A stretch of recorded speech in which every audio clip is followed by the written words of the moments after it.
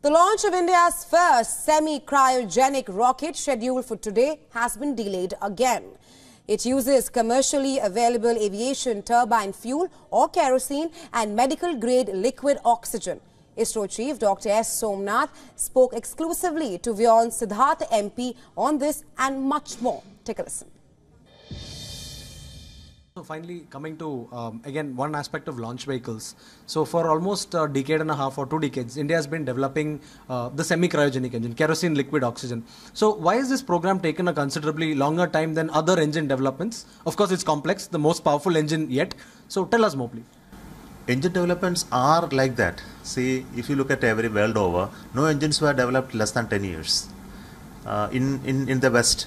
And even 10 years was not enough. 10 years it has reached some level of confidence, but it took another 5 years to put it in operation. It is true of most of the engines of the world. So we don't have to blame us because it has taken time, because it is not our own engine. It was an aqua technology. So that it has its own challenges, because aqua technology we don't get everything, which we have to learn ourselves. And another important question is, it had so many new materials which we are not having. It was all coming from somewhere else. Everything has to be indigenized and mastered. Of course, it has to test from incrementally to that full level. So it has taken that challenge, and many a times we face failures and problems. So that's why I am taking a conscious view now. We should not.